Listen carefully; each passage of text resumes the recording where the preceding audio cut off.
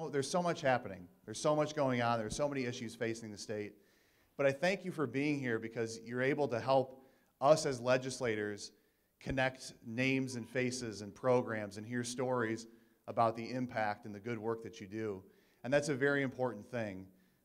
It's difficult, as Jonathan mentioned, I sit on both the Human Service Appropriation Committee and the K-12 Education Appropriation Committee. That's a large part of the state budget. That's well over half the state budget.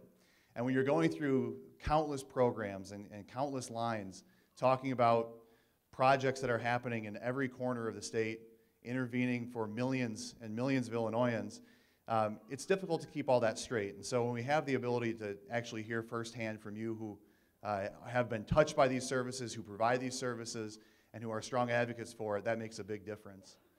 I'm really pleased to be here today because when I first came to the legislature, Ounce of Prevention was one of the first groups that really made an impact on me. I remember hearing from quite a few groups, especially on the human services side, which I have a little background in human services. I remember hearing from so many groups, and there are some very good stories to tell. But what really struck me about the Ounce of Prevention Fund was how smart the intervention was, how best practices were adopted from states all across the country, how measurable impacts were seen. But also, when you look at a lot of human service providers, I think that a lot of groups organize around seeing a specific problem and looking for a way to solve that problem. But sometimes when you're trying to solve just one narrow slice, you end up treating a symptom rather than focusing on a root cause. And so we see a lot of groups who come down year after year and are providing good work and who are trying and are working towards an admirable goal. But a lot of times it seems like we're focusing on the symptoms and not actually going for what the root cause might be.